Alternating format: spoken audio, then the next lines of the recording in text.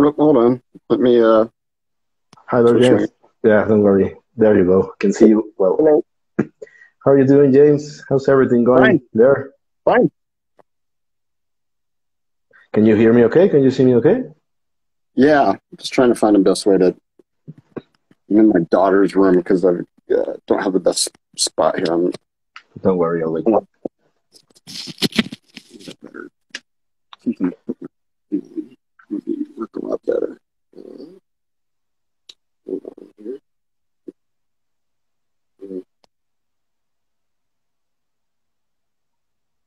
Let's see.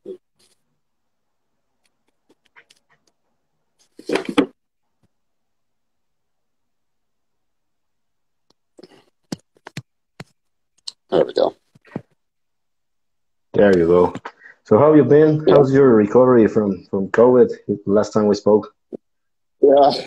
I'm Uh, I'm fine now, but yeah, it was. I had it pretty bad. I had a fever for like 7 or 8 days, and then I had a cough that lingered for a long time after that. But I'm pretty much fine now. Every now and then I still get a little tickle in my throat, even now, like, over a month later. But um, yeah, it was not fun. I can imagine. It's pretty weird. Some people get it really lightly, some people get it really badly. It's like a Yeah, gamble, yeah, right? yeah, yeah. And is your family okay, James? Yep, everybody's good. And yeah, it kind of ripped through all of us all at the same time. So, Oh, um, but we're all good now. So, very well. I'm glad to hear it. So anyway, thanks for joining me. Thanks for accepting my invitation. It's truly an honor and a privilege. It's mind-blowing to yeah, be talking to you, man. So thanks a lot. yeah, you're welcome.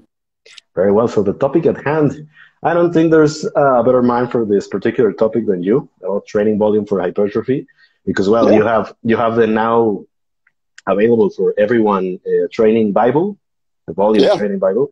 So that's an unbelievable resource. I all the time I'm telling my friends and so on my students to check that out. So yeah, yeah, in regards to volume, I think we can start by some basic concepts because I know training volume has been defined across time differently. Volume yeah. load, hard sets with the Greg Knuckles definition, and then we have some research in regards to that, repetitions per session. So James, what is training volume? I'm sorry if it's a basic question, but I think it's a good starting point. Yeah, yeah. For me, I define it. I tend to kind of side with Greg on this. I kind of look at it as the number of hard sets per session because there's just too many limitations with the other volume metrics. For example, volume load doesn't really work when you're comparing, like, let's say, high reps to low reps and things like that because, I can do 3 sets of 20 reps to failure and get way higher volume load than, say 3 sets of 8 reps to failure, but the hypertrophy will probably be similar. So I'm not, volume load has a lot of limitations. I would say volume just in pure repetitions has a lot of limitations because now you've totally taken the load out of the equation. I just think the number of, I would say, hard sets, is probably your best. At least when I'm talking about volume, that's kind of what I'm referring to. Right. I think it's, and when I say hard sets, I'm talking about, sets with a decent number of reps. So I'm not talking about, 3 sets of 3 or something like that. I'm talking about sets of probably at least 5 to 6 reps or so, or higher. And, but I would say, roughly, like, let's say 3 sets of 8, 3 sets of, 3 hard sets of 8 is going to be roughly equivalent to 3 hard sets of 20 from a hypertrophy standpoint. So the main reason is that hard sets actually takes into account the level of effort, right? Yep. Yeah. Yeah. Very well. So how we can start building off from there. How many sets can we shoot for? Because it's really an evolving topic. I was in it was Yes. the name of it was a recent conference. It was online about hypertrophy. It was Eric Helms and so on. And you spoke Yeah. about Eric Helms being Batman, if you remember that one, Oh, and yeah. Yeah. That one. Yep. That very same Yeah, I one. remember doing that one. Yeah.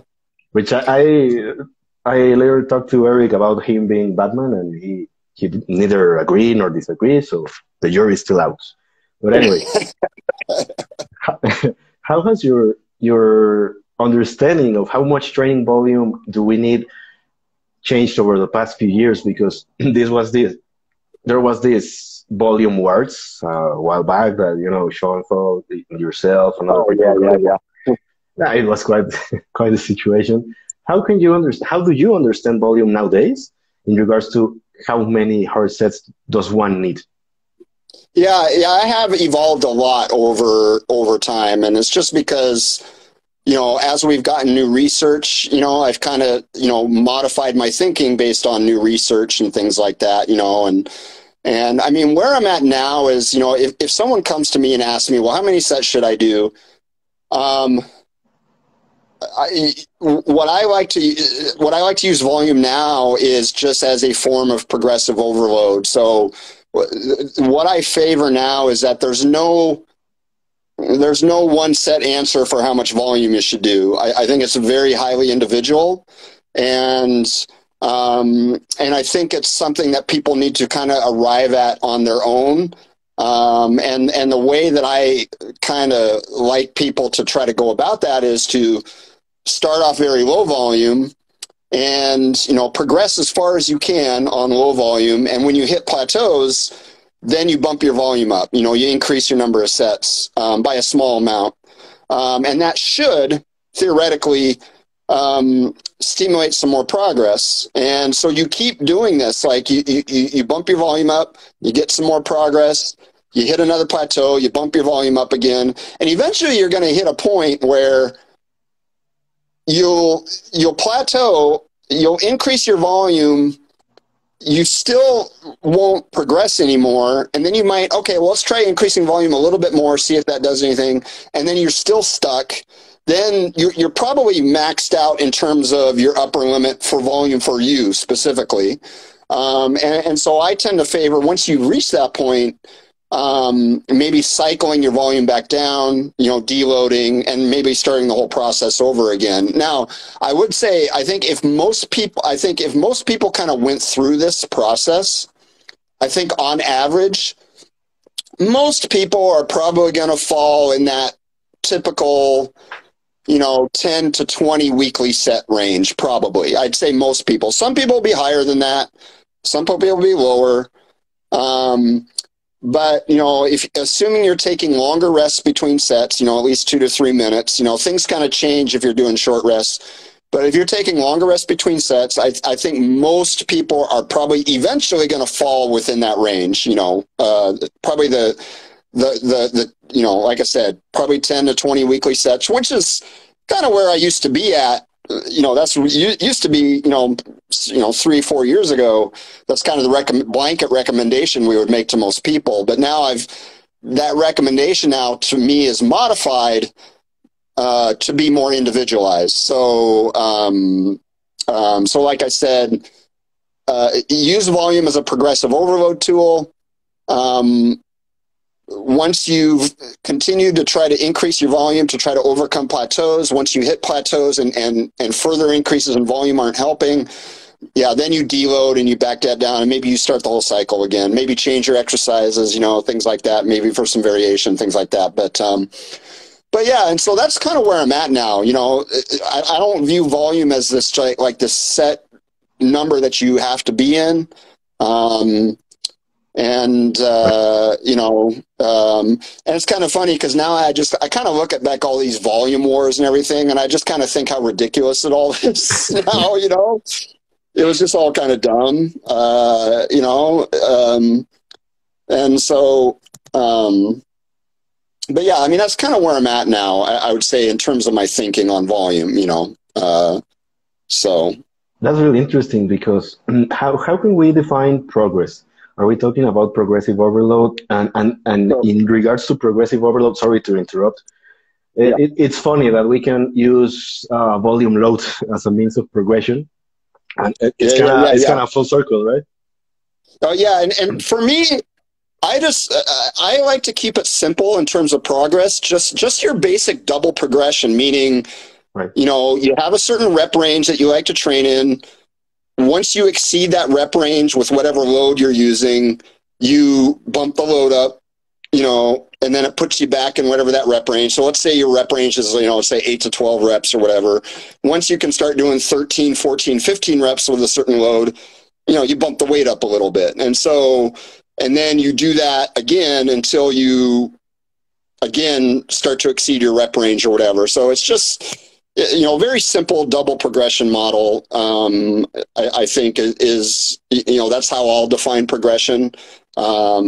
And if you're doing multiple sets, let's say you're doing, 3 sets or whatever, I'll define, at least for me personally, and people I've coached in the past, I don't really coach much anymore, but people I've coached in the past, I'll say any increase in any one of those sets would be defined as progress. So for example, let's say you're doing 3 sets of an exercise, and your first 2 sets, you literally did the same reps, same weight as last time.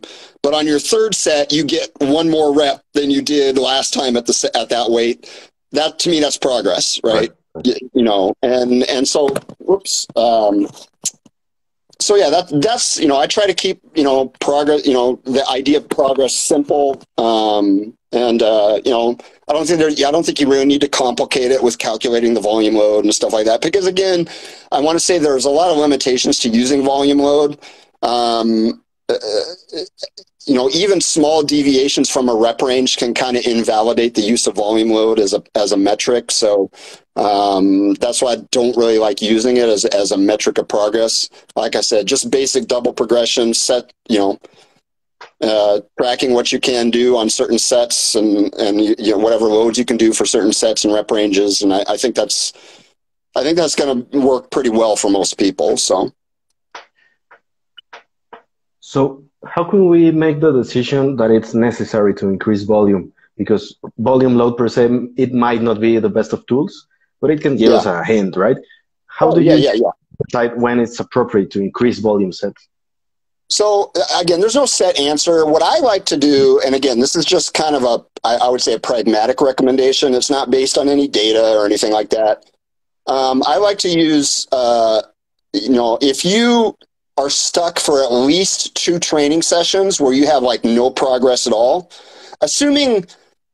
now that's assuming a couple things. Assuming you haven't been sick and there's nothing interfering with your recovery or anything like that. Assuming, you're eating good, all that other stuff, and you've been stuck for at least 2 training sessions, I would say, okay, maybe that's a good point to try to bump your volume up, right? And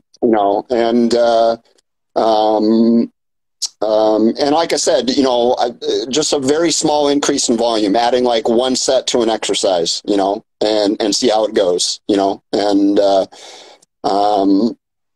I like to keep it exercise specific. So, if you're doing, let's say 3 exercises for a muscle group, 2 exercises have been progressing, but 1 hasn't, then you just bump the volume up on the exercise that has not been progressing, keep the volume the same on the other exercises. So I think, that's what at least I like to do, is keep it exercise specific. So. Very well. And if we decide to increase, that's actually one of the key takeaways from your volume Bible, to do it little by little. I think it's 20%, right? That might be like 2 sets. That was based on a pretty good study that was done in the past couple years, where they kind of tested the idea of a small bump in volume and compared it to just putting everyone on the same volume, and the small progression did way better. And so probably whatever the smallest increase in volume that you can do, which is obviously just 1 set. I mean, you can't really do, unless you're doing like, I guess you could, do rest pause or something like that, I guess. But yeah, just adding 1 set and just doing it that way. Again, I think we tend to overcomplicate training, I think, sometimes, and you know, and I think we tend to overanalyze and overcomplicate it sometimes. And like I said, just kind of keep it simple and you know, and I think that's going to work for most people. So I love that you say that because I'm guilty of that. But it's part of the fun of it, right? To oh analyze. yeah. It is kind of fun to kind of get really nerdy about your training and stuff, you know, and so. So to dive actually right into nerdy stuff, can we talk a little bit about the relationship between training volume and muscle protein synthesis, anabolic signaling, and maybe, if we have the time, satellite cells? What is the impact of doing more sets on those three? Yeah, and so it's actually very similar. I mean, we do know there's some protein synthesis studies and some molecular signaling studies that do show an increase in muscle protein synthesis with an increase in volume, with more sets in a session. But even there's some data there that suggests it does plateau off. I know there was a rodent study that was done. Of course, it's rodents. But at least did bring up the idea that, yeah, there is, you know, there's a point where doing more sets isn't going to help you, right? You know, and like I said, you can ask me, well, how do you know where that is? And I said, well, there's no magical way to know. It's like we just have to use our progression and kind of see, you know. But we do know that, you know, eventually there's a point where you're adding more sets isn't going to help you any further, right? And if anything, you could theoretically at least get to a point where doing even more sets just makes things worse for you, you know. It's kind of that, you know, inverted U hypothesis of training or whatever, where, you know, you increase volume up to a point, but regardless, it basically it's diminishing returns, right? I mean, each new set you add just, you know, if you add another set, yes, it might give you a little bit more stimulation, but not as much as the set before, and you know, and so on, and you get to a point where you add another set and it barely improves anything, if anything at all. So it is a point, you know, there are diminishing returns with continuing to add sets, you know. So but again, that point, where that point is going to be highly individual. And how could we know how far to push it? Because we have these guidelines, 10 to 20, 12 to 20, your own in-house meta-analysis, 6 to 8 per session. How far can we go? Because then we dive into the volume wars, if you recall that. I'm sure you recall. I know, and again, I'm gonna right. I'm gonna, you know, again, I'm gonna say, assuming you're taking long rests between sets, because short rests kind of complicates things. Assuming you're taking long rests between sets, again, I just think if you follow that volume progression model, I can't say there's some limit. You know, I can say on average, you know, most people will probably top out, like I said, in the 10 to 20 weekly set range, but some people won't. And like I said, I mean, that one study I talked about that did the 20% increase in volume, there were some people that they were doing 30 weekly sets, and then they bumped their volume up to 36 weekly sets, and they got more progress, right? So, you know, and so they were way out of that theoretical range. But you can't know that ahead of time until you experiment, I would say, with that kind of volume progression model. And like I said, you just keep trying to add sets until you say, hey, I've added some volume and I'm not getting any better, right? And so I've obviously probably maxed out my whatever my upper limit for volume is for me personally. It looks like I've probably maxed it out. And like I said, it could be 10 weekly sets, could be 20. Some people it could be 30. You know, I'd say that's not going to be true for most people, but some people it could be that high, you know, and you really don't know ahead of time until you try it, right? So until your arm falls off, maybe you're training like 4 hours, maybe that's the upper limit, right? Maybe I'm pushing it too far. Yeah. Very well.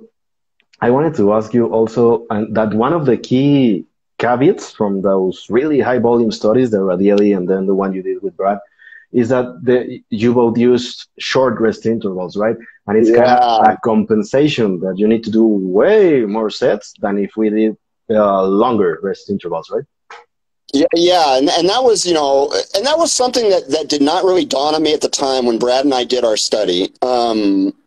Because there just wasn't enough research at the time. I mean, when Brad and I did the study, we had basically replicated a study by another research group out of Brazil, and at the time, I was thinking, hey, maybe this upper limit to volume is higher than we thought, right? But then as more research came out, I just started to see a pattern, right? Because some studies were showing a plateau at much lower volumes and other studies were not. And it became very apparent to me that the studies that were not showing a plateau at higher volume, like Brad's study and the study out of Brazil, actually it was two studies. Another study came out of Brazil by a different group. All those studies that showed these, really high volumes all use pretty short rest intervals, 1 minute, 90 seconds. And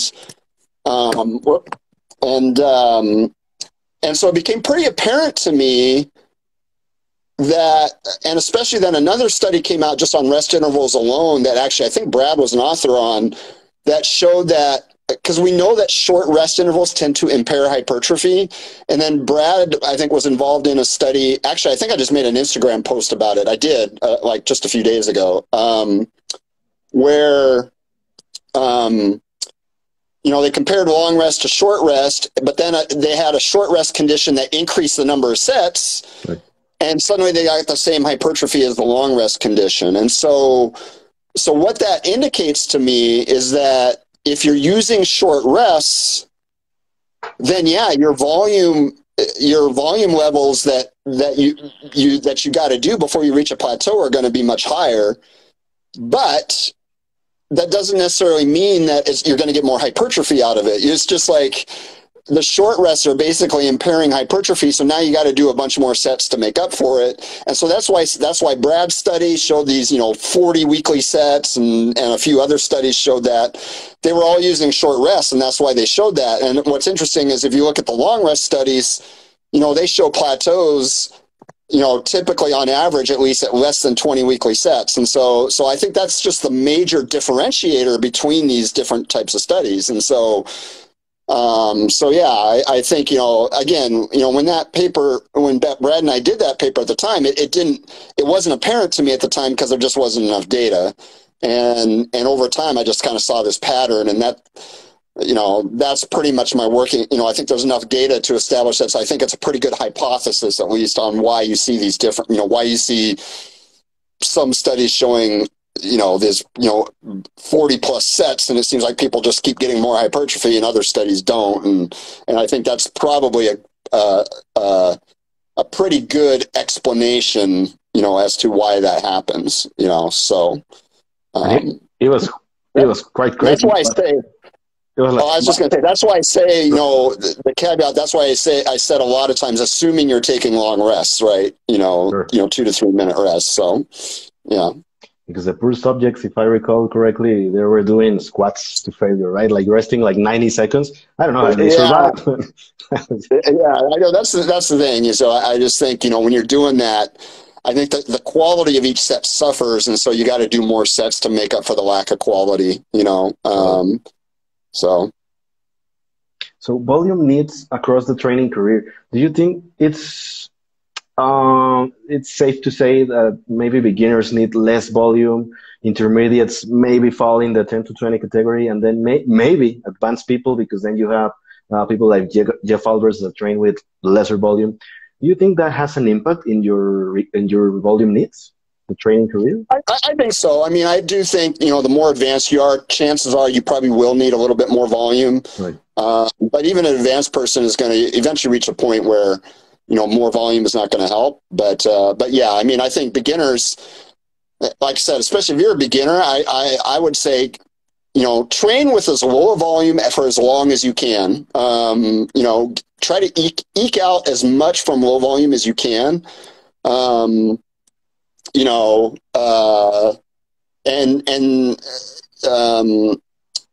then, you can start to play with, increases in volume and stuff. But, and I say that for a lot of reasons. I just say, don't get yourself to adapt to a higher volume to the point where you're going to need higher volume too early, and also just from a, I'd say, joint integrity and things like that standpoint. You're just going to be better off trying to keep your volume much lower for as long as you can before you have to up it, So, I know with me, even me personally, I started off my training career pretty low volume trainer. And I still would say that probably 50 to 75% of the gains that I've made in my 20 years came off that low volume training in the first, 2 years of my training or whatever, So, and then it gets diminishing returns. It gets harder and harder each year to get more gains out, and so like I said, try to ride that low volume as low as you can, or I say as long as you can until you start trying to up it, so. No, man, I wish I would heard that a couple of years back, because I used to be the exact opposite, and that's something you see pretty much every day here in the gyms. Yeah. Beginners tend to do a shit ton of sets, and then advanced people tend to be a little wiser and got a little bit. Which is funny that it's the other way around, right? Yeah. So, James, one thing that I'm dying to ask you is about this.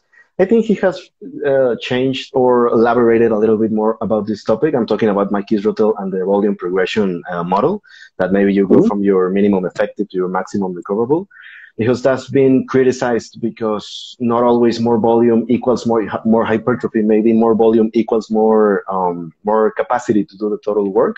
What is your current stance on that volume progression model, and how does it differentiate it from the one that Eric Helms proposed?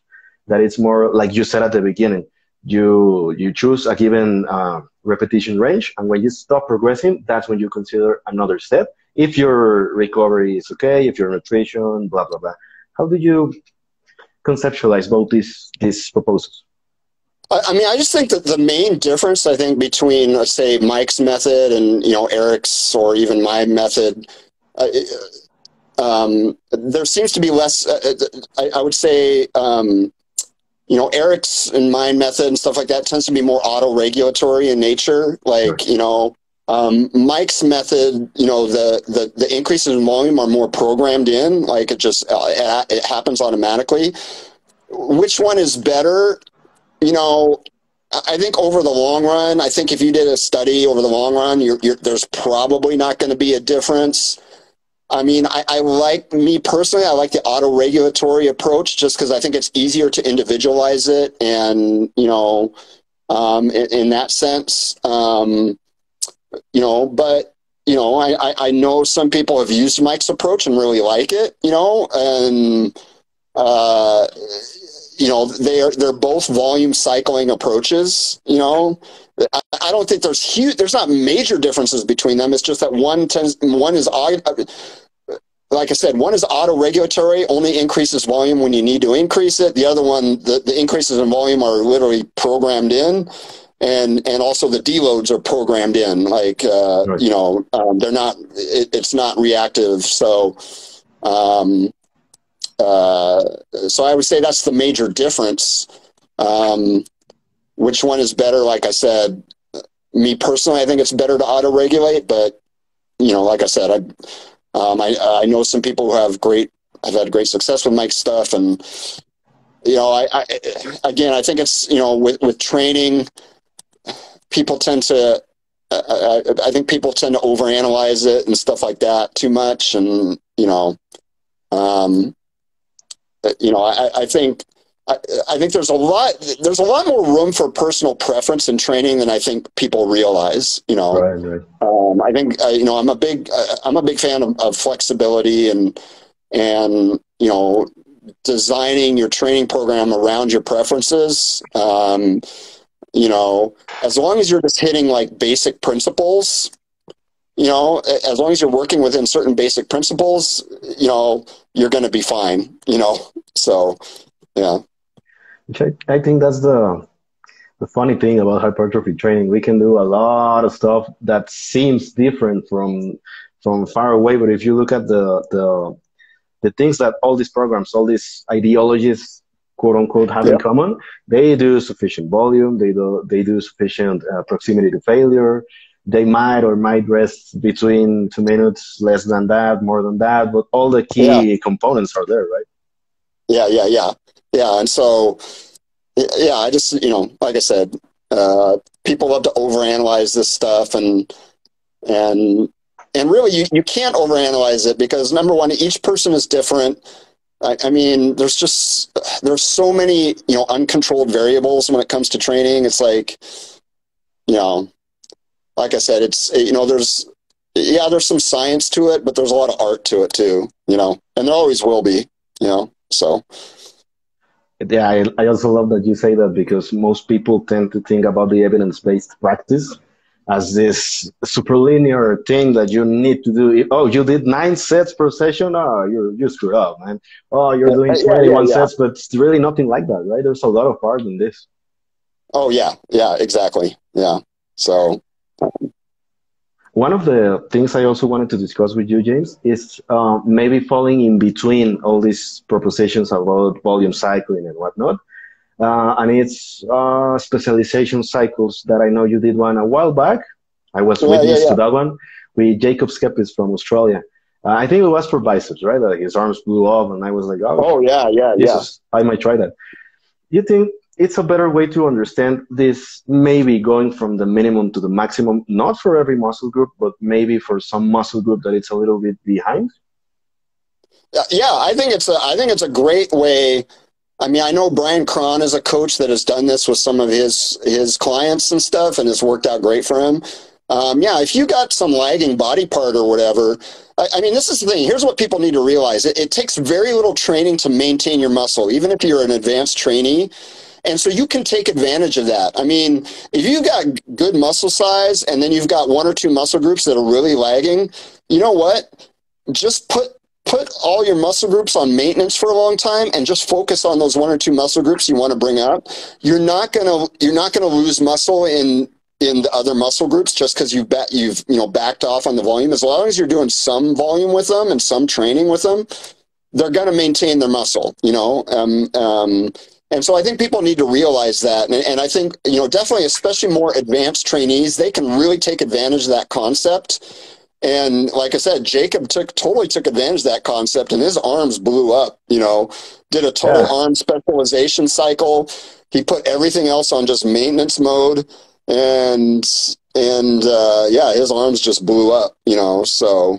How could we know what is the maintenance volume? Do you think it's half the recommendations? Let's say 5 sets, something like that. It's a good starting point. Yeah, it's hard to say. I mean, I know there's some data that even cutting your volume to as little as maybe 1/3 of what you were doing before will maintain your muscle mass. So if you were doing 15 weekly sets before, you could literally cut it down to 5 to 6 weekly sets, and you would maintain your muscle. So cutting it down to like 1/3 or so of what you were doing before, and you'll maintain on that, so.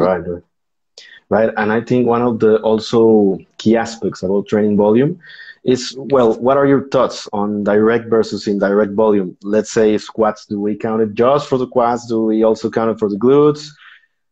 Do we have any recommendations for this?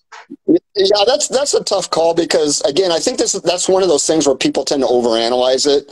We don't know, and I mean, I know with in the meta-analyses and stuff that I've done with Brad and stuff, we basically counted even indirect work as a set for that muscle group, as long as it, I mean, unless it's really indirect, but, so for example, I'll count a bench press as counting towards your triceps. I'll count a row as counting towards your biceps, things like that. I know some people will count it as a half set.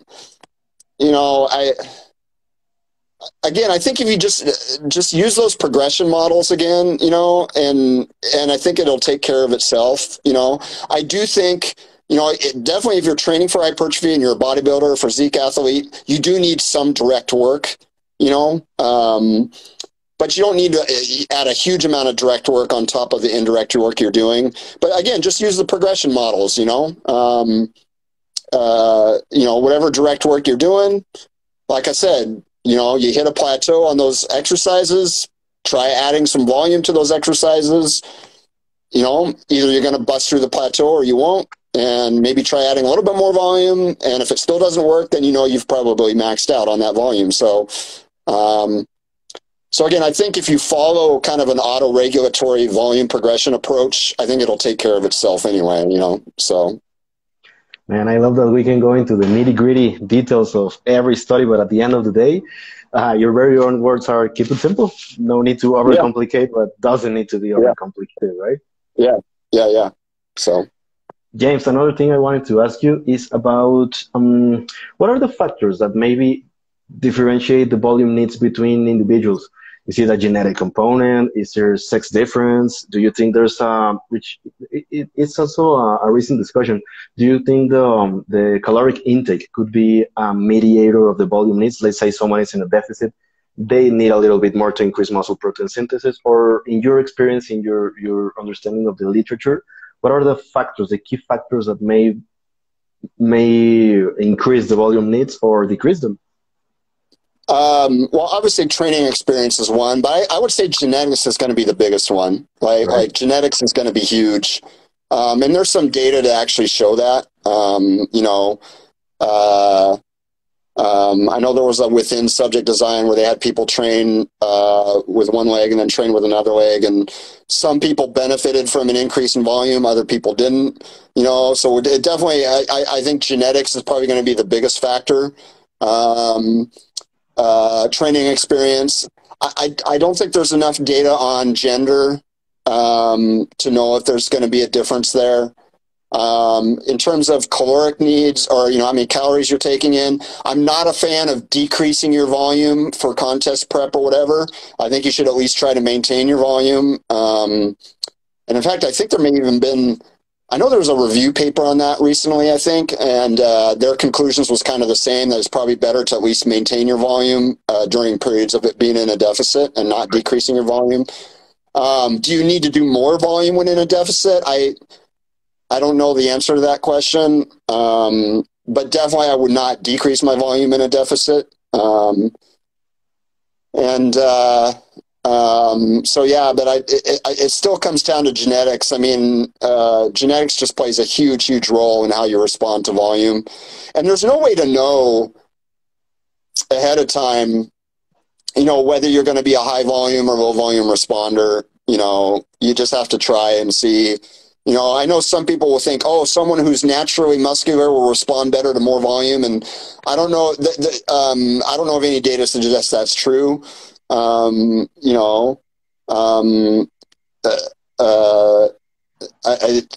just think there's no way to know until you actually just start training and trying some of these, trying to see where you can go with your volume progression and seeing where it ends up, so. Very well. Until you begin to do the work, right? Yeah. Yep. Very well, James. So another thing I wanted to ask you, I know there's a lot of things, I'm sorry about that, but man, I gotta take advantage of the situation, right? It's about the efficacy of sets, but per exercise. Let's say we decided to increase volume, but we have, let's talk about hamstrings. We have a Romanian deadlift, and we have a seated leg curl. How can we decide to which increased volume based on what? I don't know if I'm explaining myself correctly, but I don't know if you understand the question. But if we decided to increase set volume, how can I make the choice of which exercise is that volume for? I'm a fan of whatever exercise has plateaued is the one you increase volume for. Right. If you're still progressing, like I said, if you're progressing on the seated leg curls, but you're not progressing on the Romanian deadlifts, then increase the volume on the Romanian deadlifts. Keep the volume the same on the seated leg curls. That's, I think I'd said earlier, that's why I think this whole auto-regulatory method of increasing volume should be very exercise specific. So just keep it to the exercises that have plateaued and increase volume on those exercises that have plateaued. But you can still, if you're progressing in an exercise, in a specific exercise, there's no reason to increase volume until you hit a plateau on that exercise, so.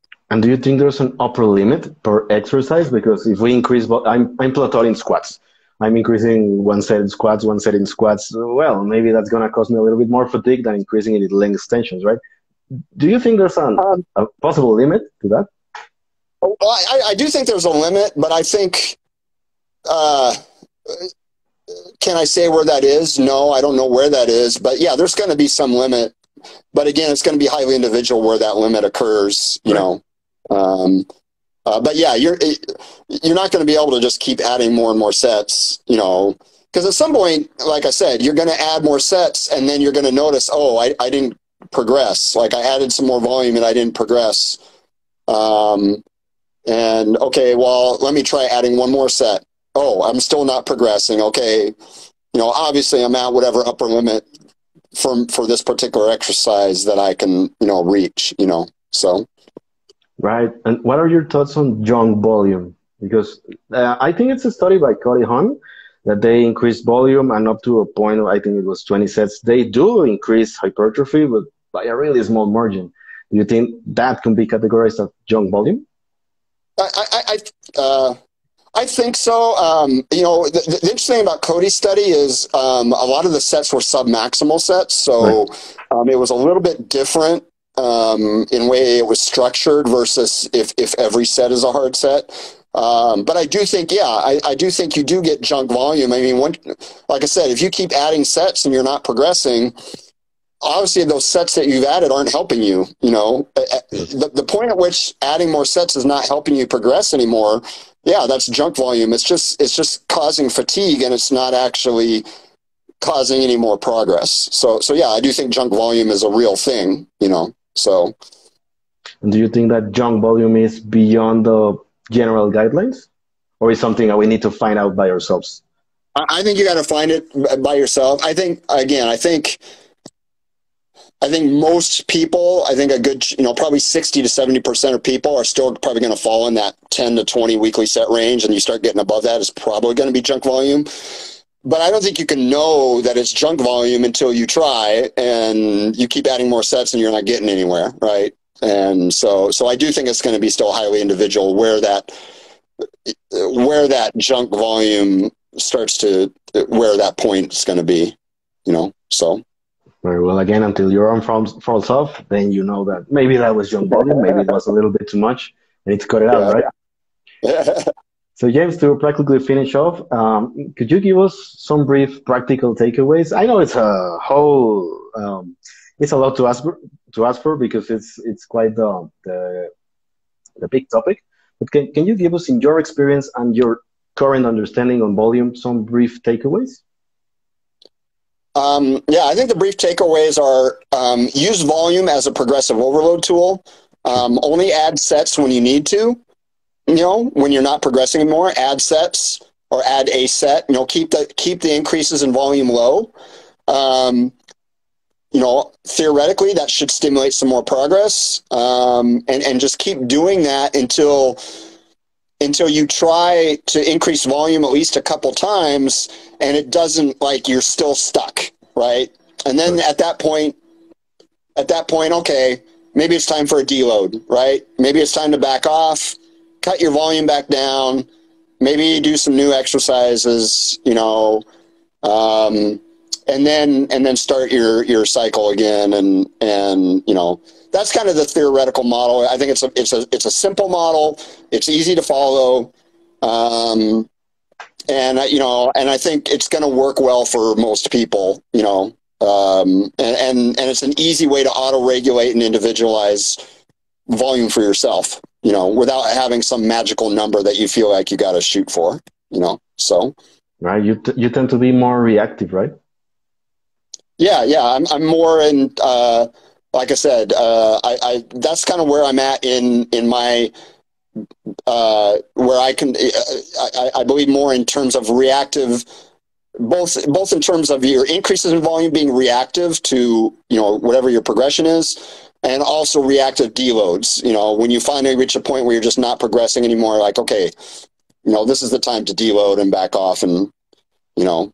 And the interesting thing too, and I know Eric Helms will say this too, real life situations, you're gonna have basically deloads you're going to end up with deloads in your training anyway, because you're going to be forced to deload because you go on vacation, or Right. you've got a family, and suddenly you've reached, for 2 weeks you've got to back off how much your training volume because you've got a bunch of stuff going on or whatever. Real life tends to cause you to deload at times anyway, so like I said, I mean, you also got to work it into your real life, unless you're a professional and you're doing this for a living, you're a professional bodybuilder or whatever, or you're a personal trainer, you're in the gym all the time. A lot of people are going to have deloads programs kind of programmed for them, just because life is just going to cause that, so. Life gets in the way of training and gains, right? Sadly. Yeah. Very well, James. So I don't want to take any more of your time. I really do appreciate you taking the time for this. I hope you're doing better, you and your family. Anytime you want to come to Mexico, you're more than welcome. I hope one day we can meet. Yeah, that'd be awesome. So I hope you have a great rest of the day. And thanks again, James. Such a privilege, such an honor. You're welcome. Thanks for having me. Thank you, James. See you later. Okay, bye.